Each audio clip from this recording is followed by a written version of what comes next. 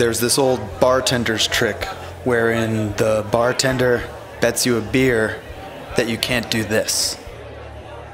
You take the bait and give it a go.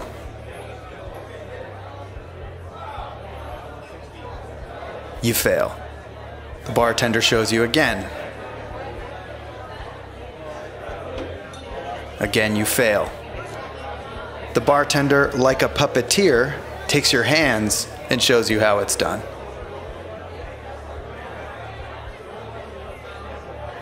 You still can't do it. But after some fiddling on your own, eventually you get it. The cork trick, you see, is not a trick that can be readily taught. The cork trick must be learned. The same is true to a certain extent with surfing. Learning to surf is, well, what the hell do I know? I've been at it for 26 years, and this is about the best I can do. And let's face it, most of the time, I'm more like this.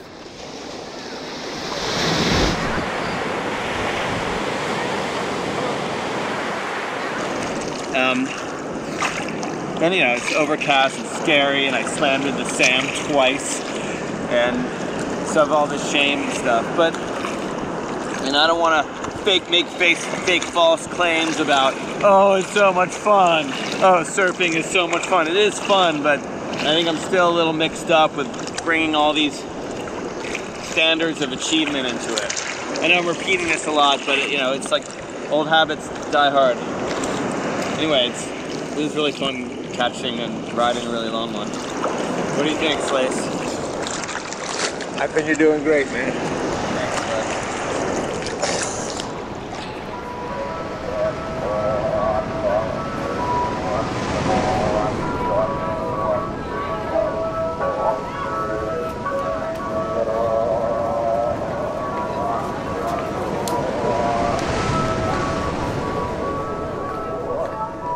This is Sinar. He's 8. Yep. His uncle is showing him how to attach his leash to his board.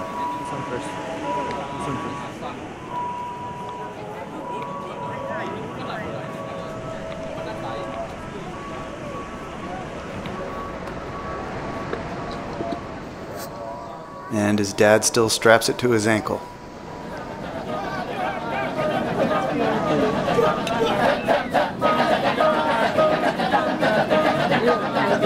Sinar is what surfers call a grom. Grom.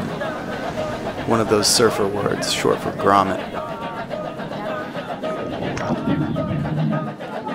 I looked it up.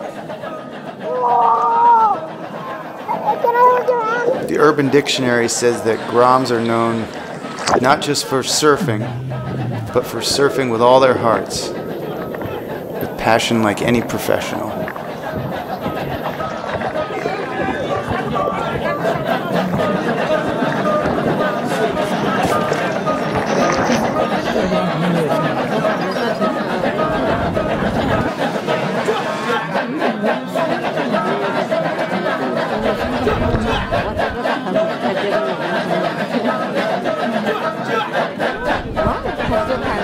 But Sinar can't teach us what he knows. He doesn't even know what he knows. He just knows it.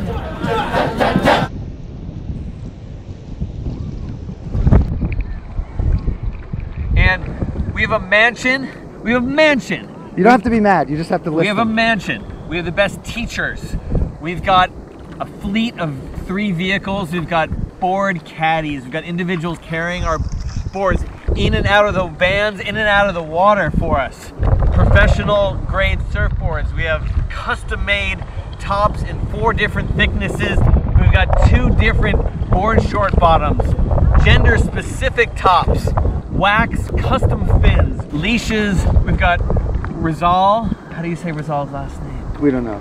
We've got Rizal, we've got Pat, and we've got Marlon teaching us the best waves that the world can offer. The waves of Bali, Indonesia, Batang Batang, and airports. We've got drone riding analysis. We have a jet ski towing us in and out of waves so that we have more strength to paddle. We've got nasi goreng and mie goreng, best possible surf food, smoothies, antibiotics for our Bali belly. We have puppies to greet us when we get home. We have everything we want, we have everything we need, and yet,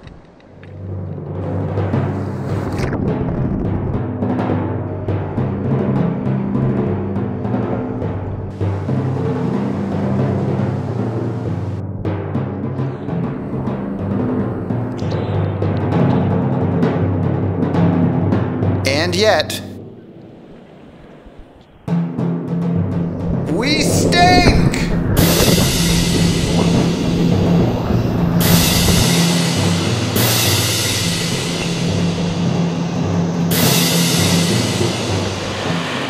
and then on day 7 of this trip, we're all kind of like really beaten up, and it doesn't feel like fun, and what the fuck are we, why are we doing this? Like, medevac me back to like Babylon, please. This is a movie about bad surfers on the long, painful road to becoming okay surfers. We range in ability from first-time greenhorns to tried it here, tried it there,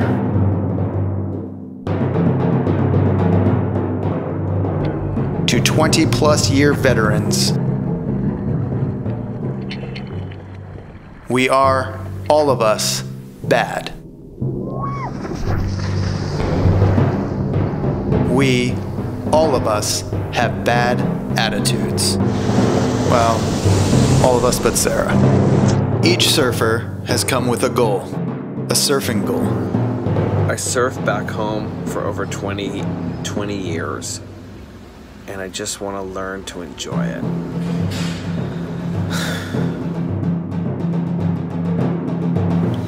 My goal is to catch a wave and jump onto another surfer's board. My goal is to ride the blue wave. My biggest fear is sharks and getting hurt. And my goal is to be able to surf well enough that I look cool in a picture. I'm doing it for the likes.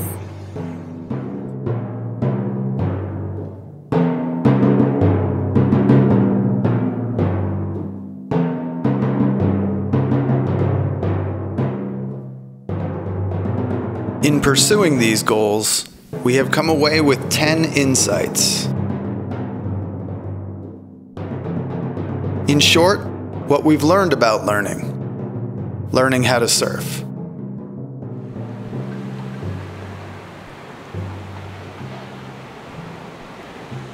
For surfers, these waves are sacred space.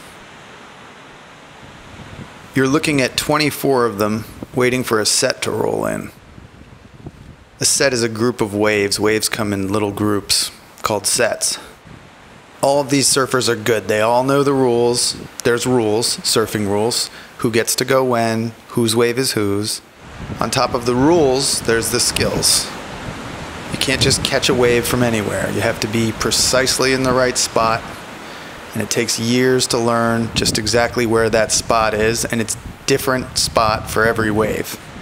Now, if you're a beginner, you don't want to be out there with these surfers as you're trying to learn. They've already put in their time, you haven't, and you could hurt them. These waves are knee-high, and look at the trouble they give us. Watch our boards go flying.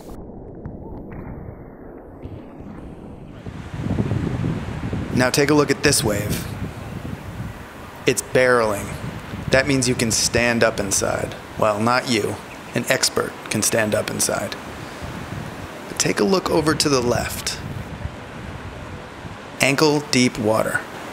Overhead waves that break into ankle-deep water.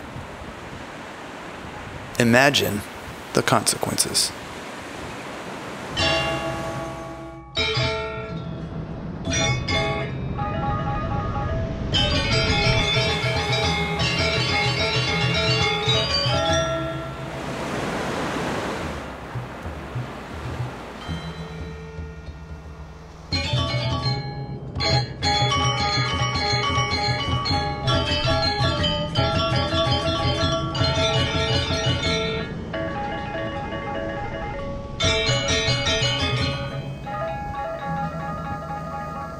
It takes quite a long time to catch a wave.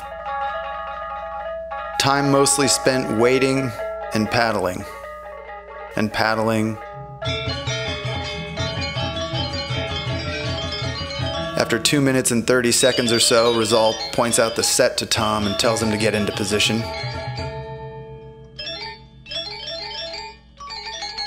Right now, Rizal is saying, paddle, paddle, paddle. And Tom's missed it. Okay, try again.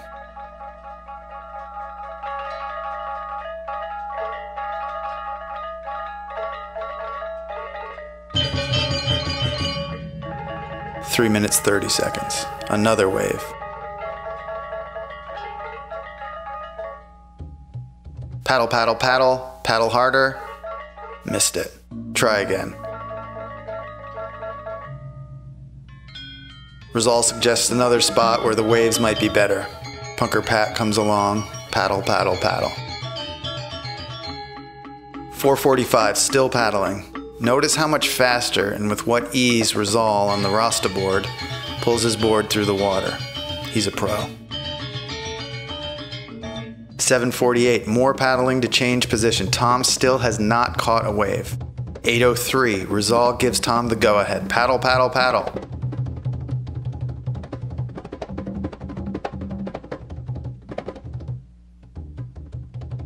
8:47, waiting for another wave. And 9:11, we switch cameras. Here we go.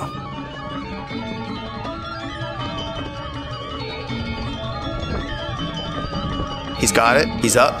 1, 2, 3. 9 minutes and 22 seconds of paddling and waiting. A 3.5 second ride. Let's watch that ride again from another angle. Paddle. He's up. And he's down. 3.5 seconds.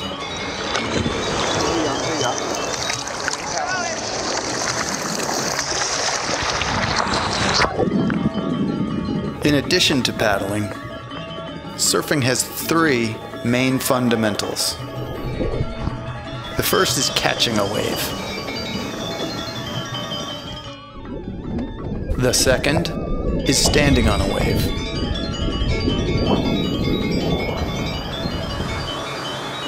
And the third is riding a wave. Okay, now let's watch a pro do it. Catch, stand, ride.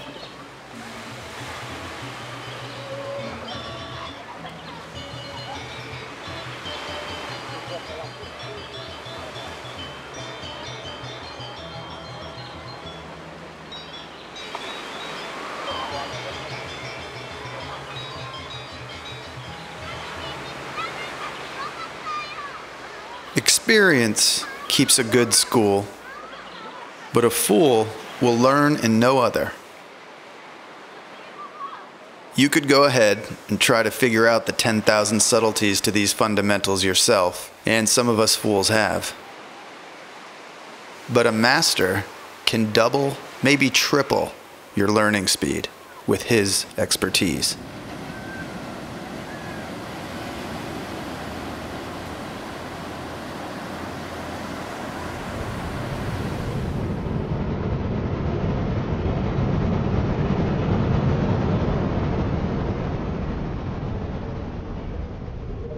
This is the same break as Pat's wave, but on a big day.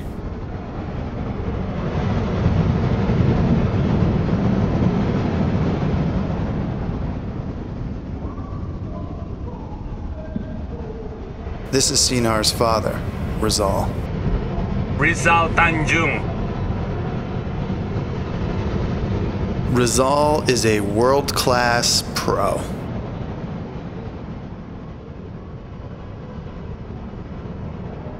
Pro skill, pro experience, pro style.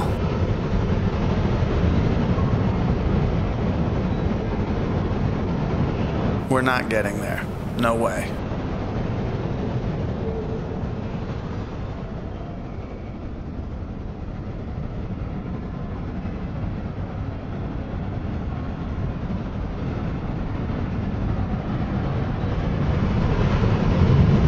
But maybe we can come away from this trip with just a little of his pro attitude.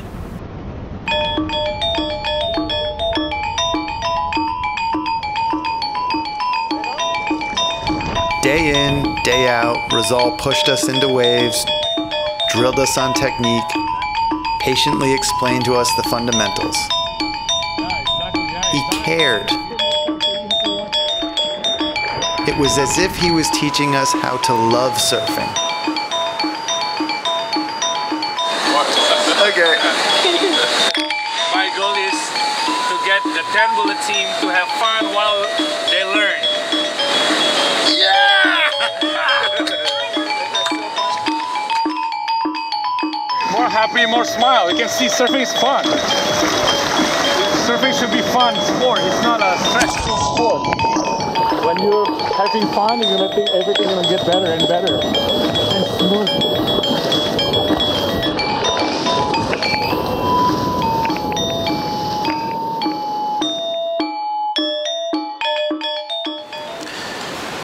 I think I'm suffering because I have the standards of a professional, but the experience of a novice, even though it's been spread out over 30 years of dicking around with this activity.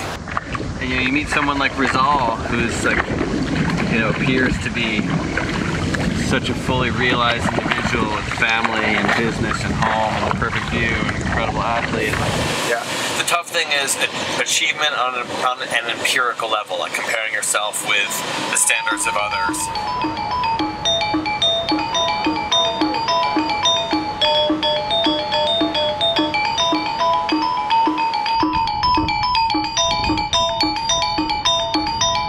Comparing ourselves to others will not help us learn, and it won't help us grow.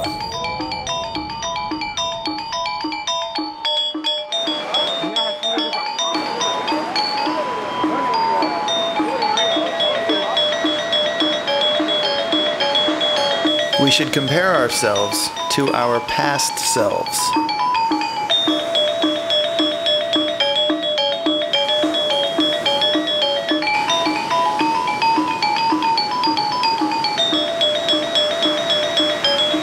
Among our team members, the surfer who embodied Rizal's pro attitude was Sarah.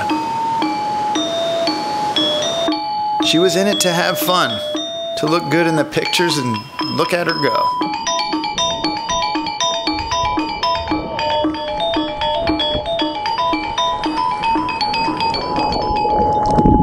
And I pushed myself into some waves without any help, which I, as of 2 days ago, thought I would literally never do for the rest of my life. So I feel a real sense of accomplishment about that, and I can see the light at the end of the tunnel. Like, I see how you get better now, and I see how you want to do it more and more, and why you would want to do bigger waves. Your turn. How sick's this boat? Party boat! Generally, when we're new at something, we don't feel deserving of expert resources. We feel like we deserve the rental skates. But sometimes, an indulgence can enhance our education. When learning to surf, it is a great luxury to have solitude. The best way to access that solitude is with a boat. Usually it's the experts who rent the boats, and the experts generally stay away from the beginner waves. So as beginners with a boat, we basically had these waves all to ourselves.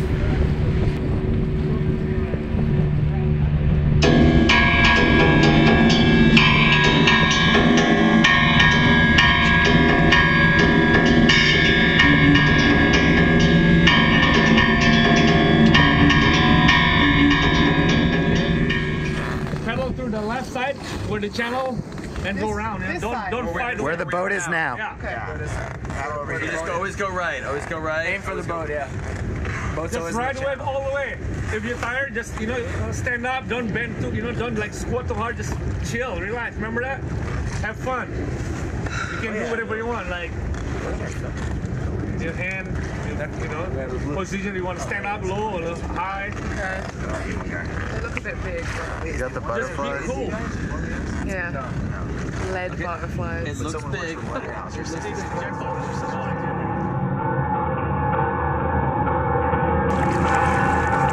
The advantage to having these waves to ourselves is that we're free to make big mistakes without consequences for our fellow surfers.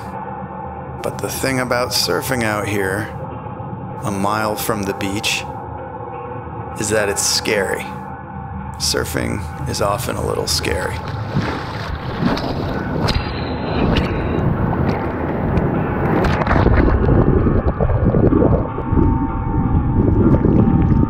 And these waves were big for us. Lay down. They held you down a little and you weren't really in control of when you could come up for air. So I got out about 20 minutes ago. I've been waiting for everyone to finish because I'm fucking miserable. I got sucked under, I swallowed 2 bellies full of water, and it's not worth it at all. And then I was just like alone. I came up and I was like, I think I cried. I actually think that I wept a few tears, and then I was just like, fuck this. So I'm not having a good time today. Just like, I'm not even sure. I think I stood up for a minute, but like very small amount of joy. Just surrounded by a hard shell of misery, and I'm freezing, and I need a massage. Sam got spooked. We all get spooked when we leave our comfort zone. But when we do the thing that we're afraid to do, even if we fail, we get better, stronger, and braver.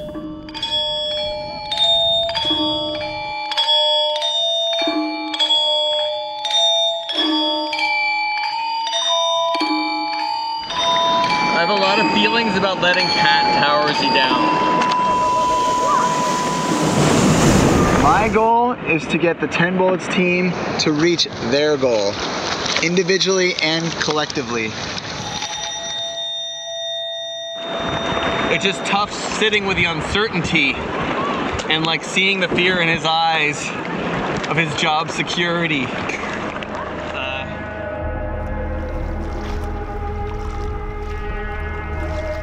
Pat had vouched for us.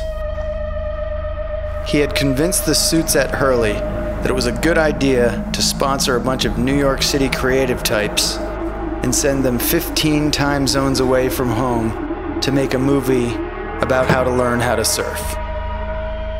And this team, this so-called team, was not only not learning how to surf, they were not even having the common decency to have fun not learning how to surf. We had made the mistake of treating surfing like work.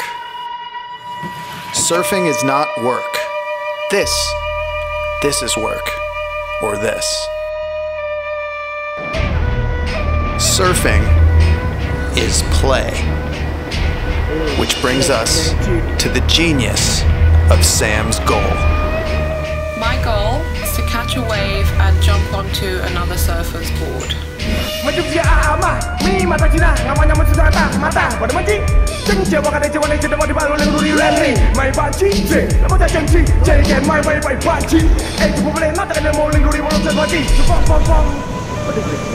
Lihat cai dia kena bowling duri. Terus nyaman jika duduk sedek kena banci. Ha? Kena banci? Pokok cek jinak klek. Ejeng nguklek. Bajian. Padai bajian. Padai bajian.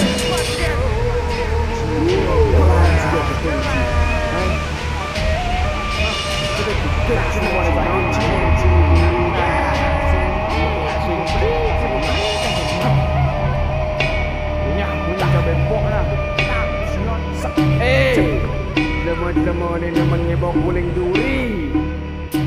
Nya, sila mo jaba. Nya, chiruli bria. Nya, It was so fun. Today makes up for the misery of nearly drowning the other day. I had a really good time. My new goal is to ride the longest wave of my life. Coolest thing in the store. Coolest thing in the store.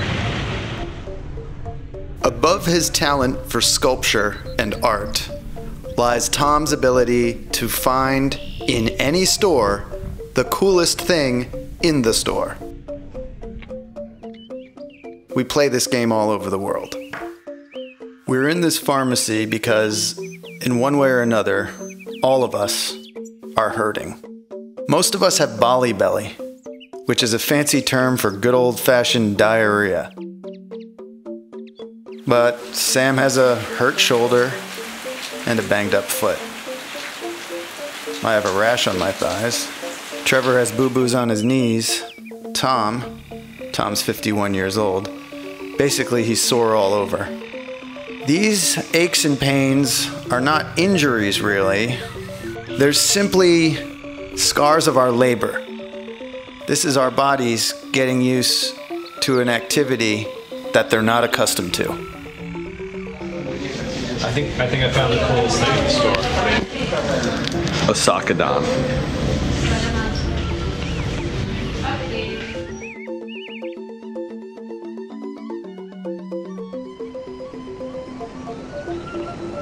So, in my heart, I know that we'll prevail. Regardless of the mansion, and the best teachers, and the fleet of 3 vehicles, and the board caddies, and the best equipment, and the puppies, regardless of our resources, there is a reality to learning. You must put in the hours. You hear a lot about this concept of the learning curve. The learning curve is basically a graph that shows you how long it takes to master a skill. Mr. Gladwell has taught us that to become an expert takes an investment of 10,000 hours. Trevor, Sarah, and Sam have fewer than 100 hours. Tom has over 1,000. This is the miserable part of the learning curve. Tom is just about to reach the fun part. Sonar is well within the fun zone.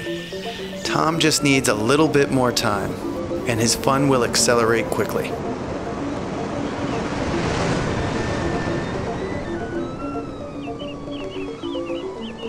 We just haven't earned it yet, baby.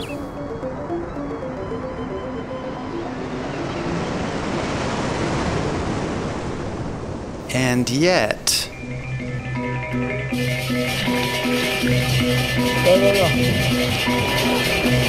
we had our moments. For our week of effort, we each got a couple minutes being the surfer we set out to be. For a couple of minutes or so, we looked good in the pictures.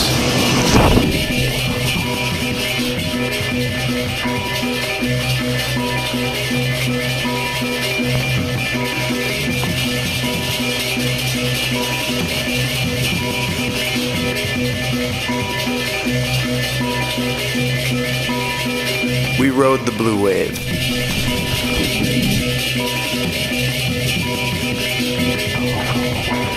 We rode the longest wave of our life.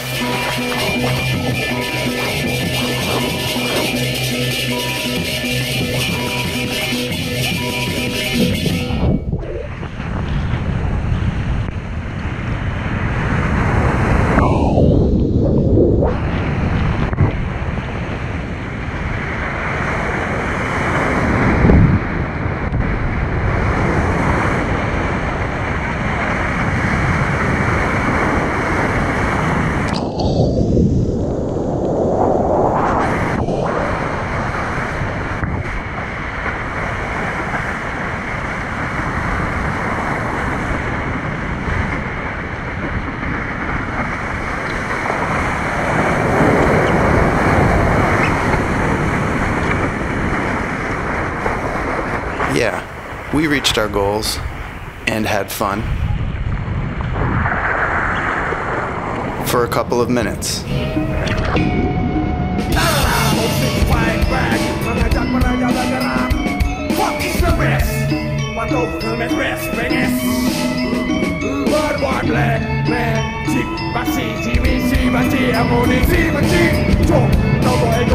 That's our 1% inspiration.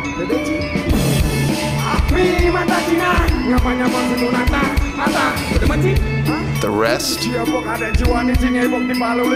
was the sweat. My